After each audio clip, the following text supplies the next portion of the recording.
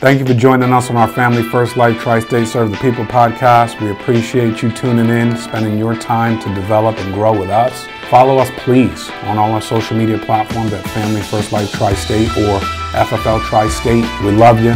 Keep listening, and I hope this information is serving you across the country. All right, everybody. Thank you for jumping on with us for our Family First Life Tri-State Training Day podcast. I got my man, John Gavin, board member of FFL North, newly minted integrity partner.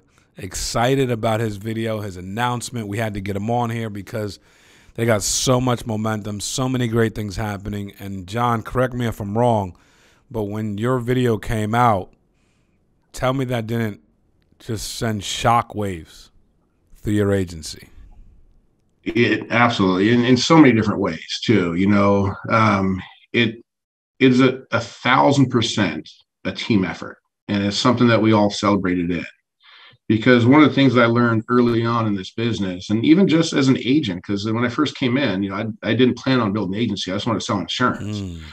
But you don't do that on your own. Right. You learn from other people. Right. And then when you learn from as many people as you can, and then as the business progresses and you do start building an actual business, you know, you're still learning from other people, but you're doing it together with the agents that you bring on and helping them build agencies.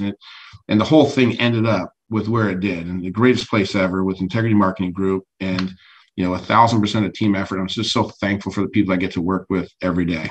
Yeah, man, just amazing stuff.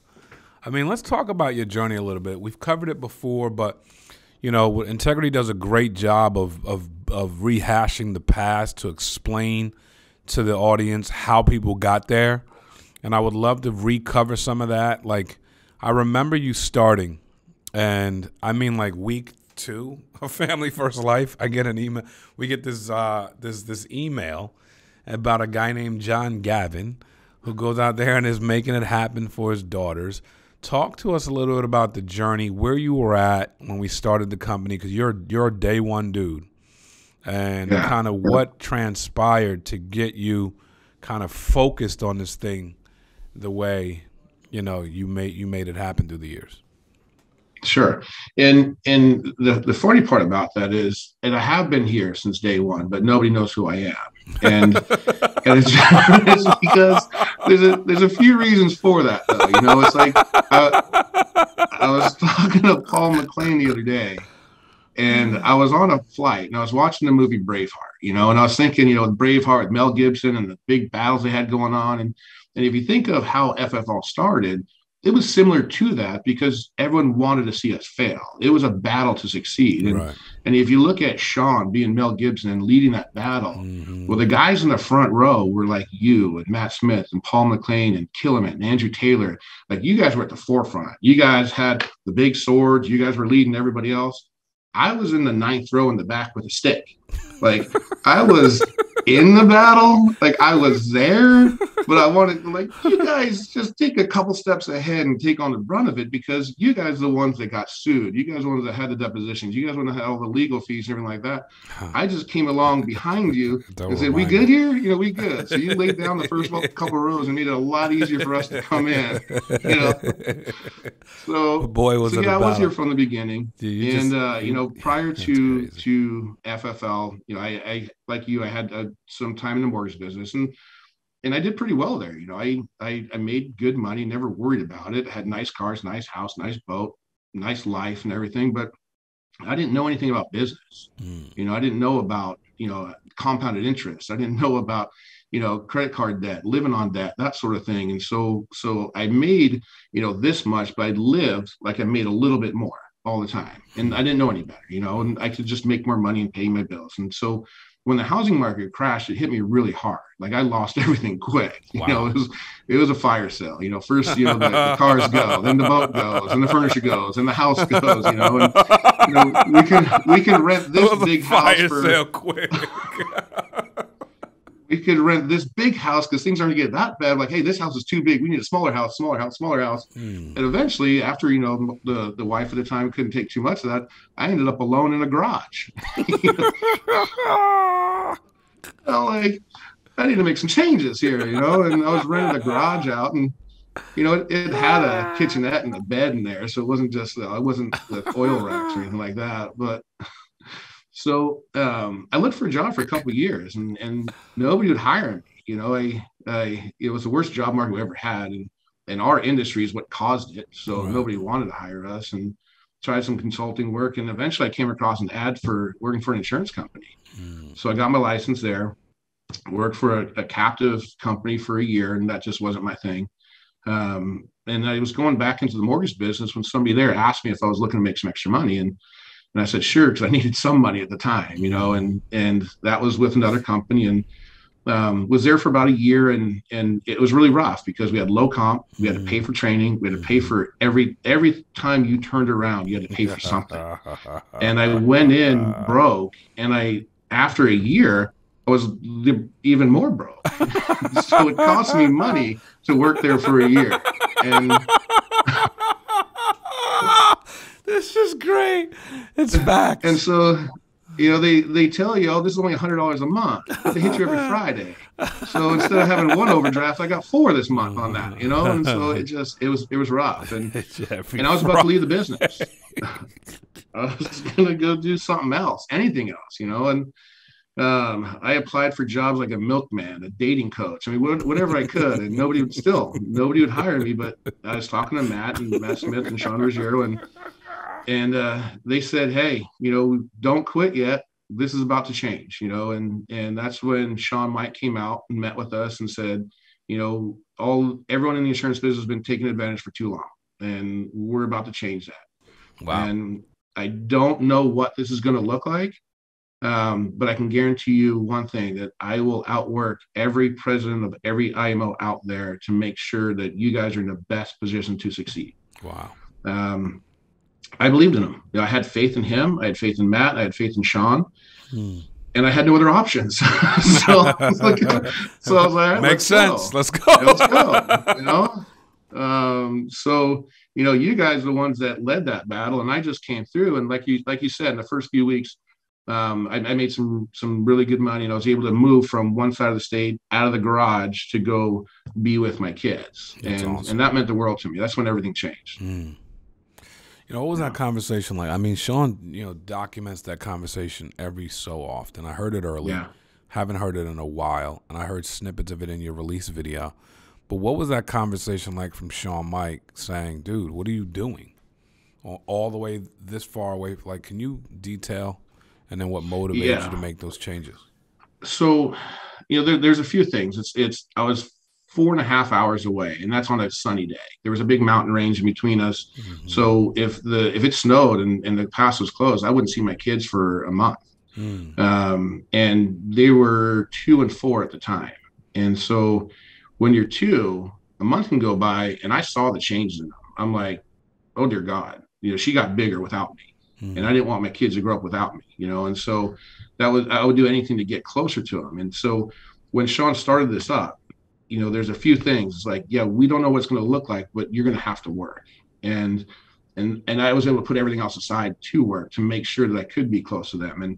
And when you do that, when you look at what the end result, what you want to be, and you're willing to avoid everything that could possibly derail you from getting there, you give up everything else. I completely gave up my social life. I completely gave up everything that I did that was not work related or kid related. When I was with my kids, I was present with my kids. When I was not, I was doing something that was work related. We didn't have leads at the time. So I went to work in my warm market, trying to sell insurance to friends, family, that sort of thing, until we worked the lead system out. And I was able to do that. And so everything I did was work related or with my kids until I didn't have to anymore. But then once you start doing stuff like that, then you realize that, watching other people play sports is not beneficial to your own life. So I was able to do that. I was able to give that part up. Yeah. That's great, dude. And I think having that faith in other people was instrumental for me, because you don't get to 40 and broke by making good decisions. Some things happen, but they happen to a lot of other people. They didn't hit them as hard as they hit me. They hit me because I made bad decisions. Right. And I finally had to take ownership of that, because I never had. I always thought that things happened to me and I had no control over them. And that's what derailed me. But if I looked at every single situation that put me in a bad spot, it started with a bad decision on my part. Mm. And when I was able to take control over that and ownership of it, acknowledge that, then I realized I had more control over things moving forward. Strong. And so knowing that I make bad decisions, how do I create a better life for me and my kids? Mm. It starts with making better ones. And I need to surround myself with people that make better decisions. Like the one thing I love, I love so much about this company, this industry, and the people we get to work with is we're surrounded by some pretty sharp dudes that make good decisions. Now, they may not make all great decisions, Right. but for the most part, they do. When I was in the mortgage business, we made horrible decisions together and we made worse ones collectively. you know? So now knowing that I don't make the best decisions in the world, I started reaching out. Hey, Matt, what would you do here? Hey, Sean, what would you do here? Hey, Sean, what would you do? And so I started to get their train of thought down to where I didn't have to ask them everything forever, but it just kind of retrained my brain, my thought process into making better decisions. Just fantastic. Please, if you're listening, I don't really need you to go further here, because all you have to do is replace yourself with John's word tracks and start making better decisions and getting around people that make better decisions. I mean, I love the way you say that, man. And I don't know if I've looked at it that way, but that's basically what I did too, right? Like, surrounding myself with people that were doing the things I wanted to do and asking them questions when I didn't know the answer, which, sped up the curve, which helped, lay down tracks a lot faster to run. And, but your journey, I mean, from that to, again, this was still a process, right? Oh yeah, for sure. So keep walking us through. So, once I kind of leveled myself off and I started making consistent money, I kind of got into a place that I look back now and I didn't realize it, but it was a dangerous place. It was a world of being unbroke. So I wasn't broke anymore, but I was comfortable being unbroke. And what that means is that I could pay my bills. I didn't have the stress of not be able to afford things or pay for things or get the collection calls that I had before. But if something went wrong, I was back there again, So I lived comfortably unbroke for a little bit. And that's when I wasn't building a business, wasn't building an agency, wasn't the top producer in the company. I didn't push myself as much as I should have at the time. And I didn't realize what a dangerous place that was. I'm fortunate that nothing happened or I didn't make any bad decisions to derail that whole thing. Right. But there's a lot more I could have done at that time. And eventually had a conversation with Matt and he flat out said to me, he goes, how does it feel to be the biggest underachiever in the company? Ooh. Yeah. Yep. What year was that? That was about 4 years ago. Wow. About 4 years ago, How did you take that?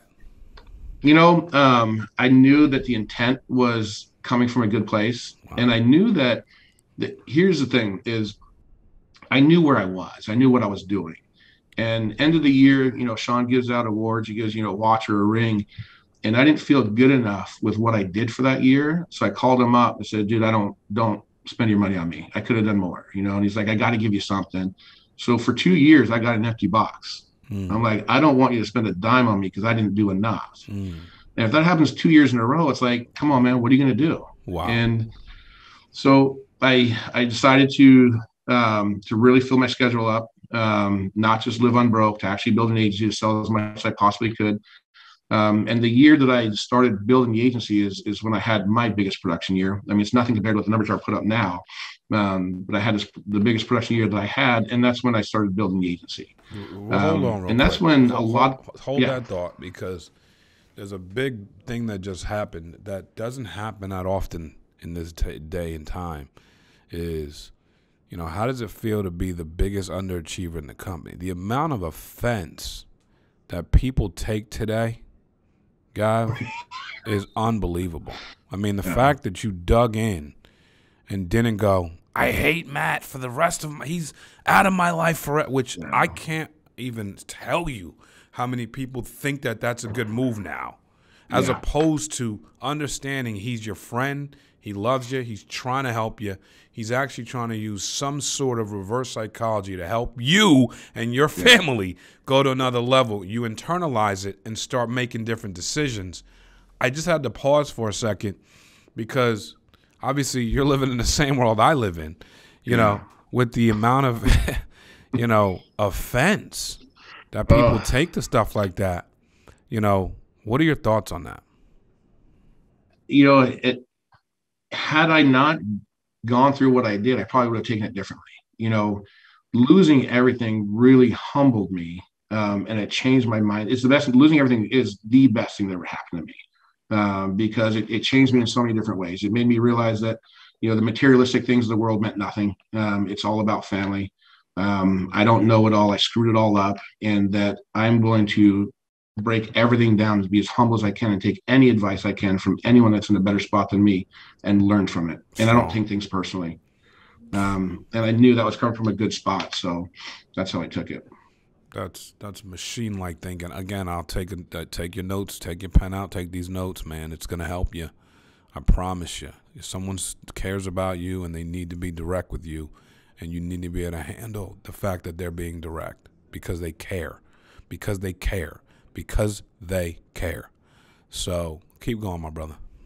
Yeah. So I wanted to give people, when I started the building process and the hiring process, I didn't want people to, if I thought about it, if I was coming to an agency and learning from somebody, would I want to be taught by a little bit higher than mediocre producer?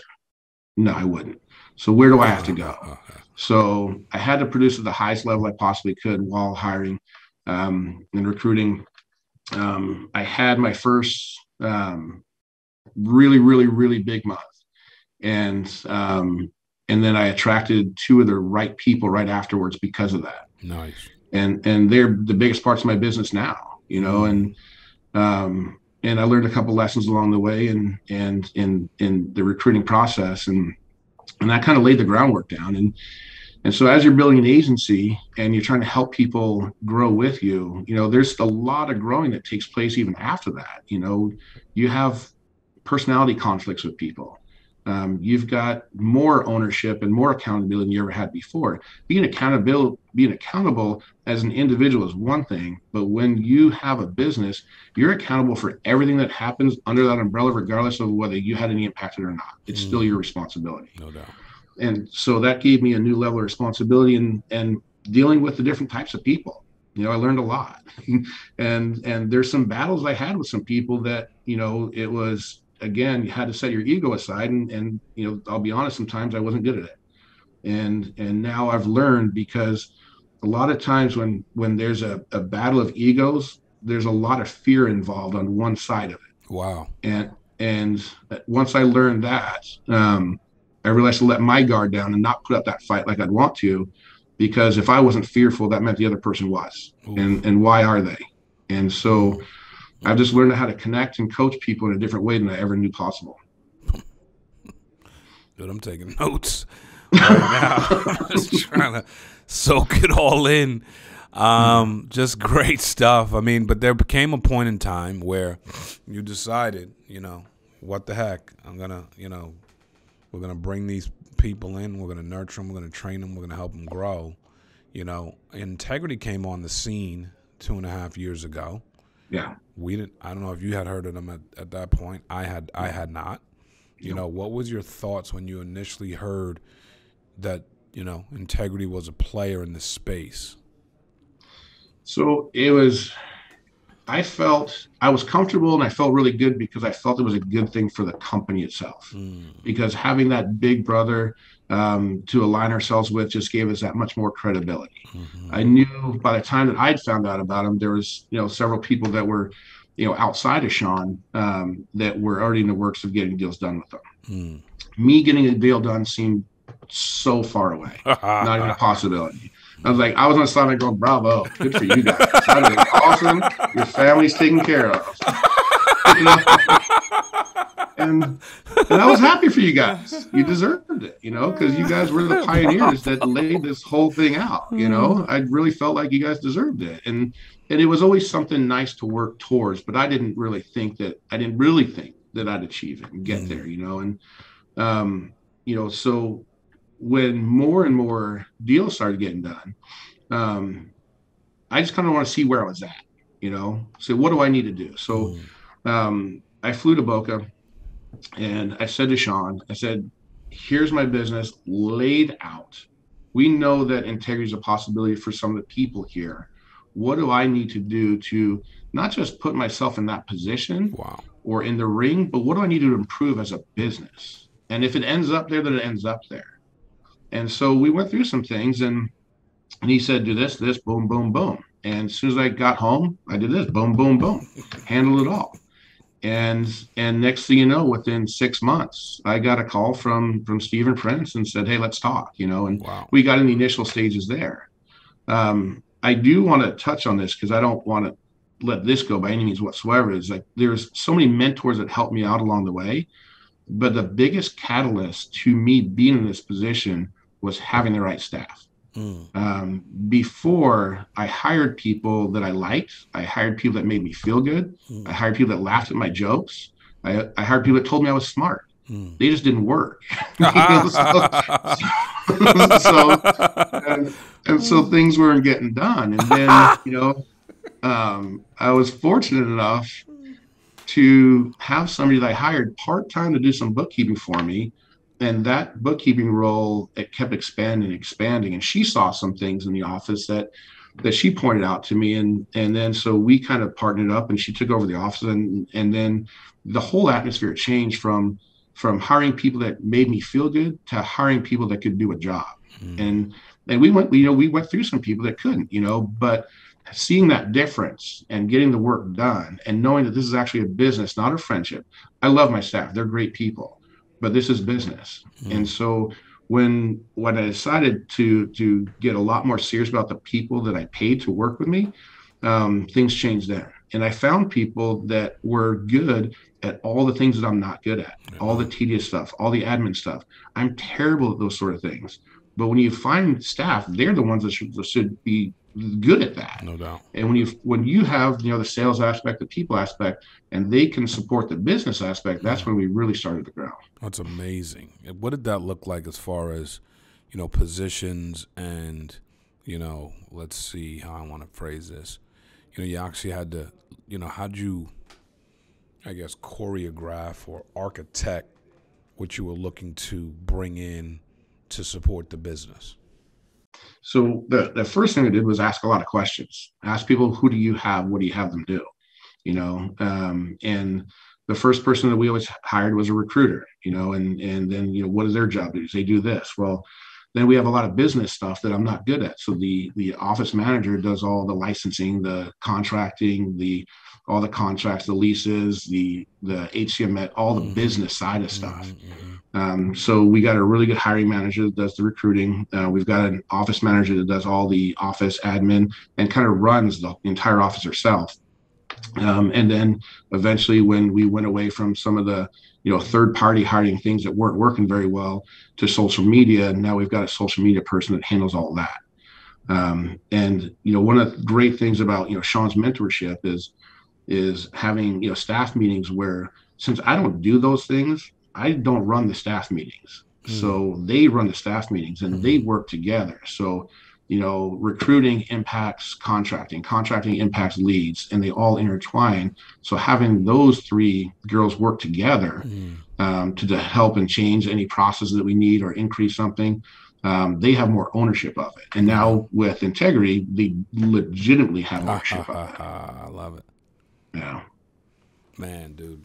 Yeah, listen, I appreciate you very much, just from your transparency, your ability to shed light on holes that you had to patch up little by little, slowly but surely, to get to a position. Even you flying into Boca saying, dude, here it is. I don't know if this is possible for me, but I don't want to be a burden to my team. I want them to be able to see this, What do I need to do? And dude, go home, bang, bang, bang. I did it. Like, do you know how refreshing? Like, I'm listening to it like it's a hot summer day, and I just had a bottle of Gatorade. Because it's like, that's why you're here, though, dude. Like, like you put your ego way in the back. You supported, served your team, and it paid big dividends for you and your team. So congratulations, man, on all your success. Everybody's journey's different. Yeah. But you know what I've figured out is when they call your number, bro, they call your number. They say, you know what I'm saying? Like, once they call your number, it's called for life. So, man, I cannot be more happy for you, proud of you and your company, your business, what you're doing for your family, your team, your staff. I hate to end with a parting shot because I feel like there's so much more in the tank here. But I'm going to ask you a question before I ask for a parting shot. With Integrity stepping in and helping you from where you are, and I know you're onboarding and getting acclimated. Yeah. What are some things that you're anticipating, or what are some things that you're already feeling that's helping you grow your agency faster? I think that they're all about the people and culture, and every aspect and every department that we've talked to have literally like the greatest people I've ever worked with. And I think that this whole process, this whole deal, my whole journey would be a complete failure if I didn't bring as many people here as I possibly can. When we get to experience this, the first thing I did was, we're fine. This is great. Our staff loves it. How many more people can we get here? Amen. Because I think everybody deserves to feel this, experience this, and take care of their family and be part of the Integrity family. That's amazing. And I agree with that. If you can give us a parting shot. So there's an agent out there who's just getting started, or there's a manager who's struggling, who's trying to put this thing together. What would you give them as a word of advice? Well, put aside your ego, because ego is what got me broke. Okay. Listen to others that are more successful than you. When I came here, I was 42 years old, and I was taking advice from 24-year-olds. And it was great advice too.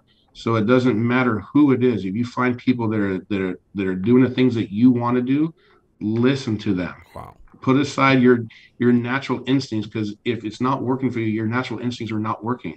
Listen to those that are. No. I can't. Mark's laugh. I want that to be my ringtone. It's crazy. And it's facts, man. Dude, I love your delivery. It's easy to listen to, easy to understand. I'm 100% sure many people are going to grow listen to this. I'd rewind this thing, man, because I think this is a great story of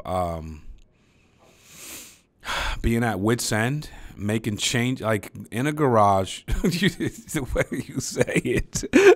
I was married. We went from house to house to house. I was alone in a garage. To Integrity Partnership, man. So congratulations to you, all you do. Thank you for I'm so glad we've been in business since day one together, and it's the people that are working with you now, they have to understand that you are the one that paved the road. You were the one that set the work ethic for everybody. You're the one that got everybody motivated to get up and do the things that they didn't want to do. So everyone that's in your group is so fortunate to be there because you're the one that paved the road and continue to do so. So I'm thankful for everything you've done for me. I think you're instrumental in my growth and my learning and everything in the beginning, because I never want to let anybody down, and you set the tone for work ethic. Yeah, man. I was just following Sean. It was it was easy. I was hungry, but he just gave such a great path. But I appreciate those words, man, and I appreciate you more than you know. Let's make it a big week, guys. Great podcast. Rewind, please. God bless.